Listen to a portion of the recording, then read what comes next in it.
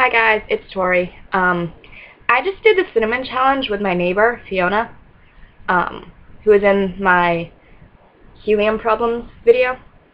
And I'm going to upload our failure at the cinnamon challenge video. But I'm going to tell you why you should never, ever, ever, ever, ever do the cinnamon challenge. Okay? 1, it burns like you would not believe.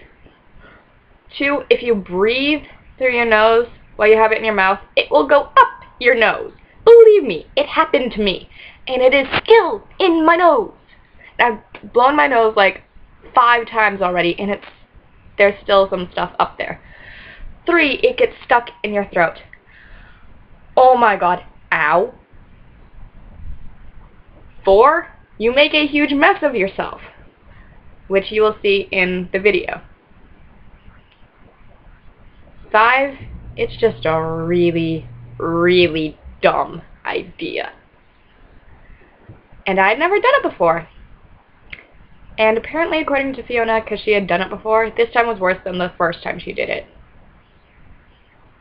And I still have some of it in the back of my throat. It is awful. Absolutely awful.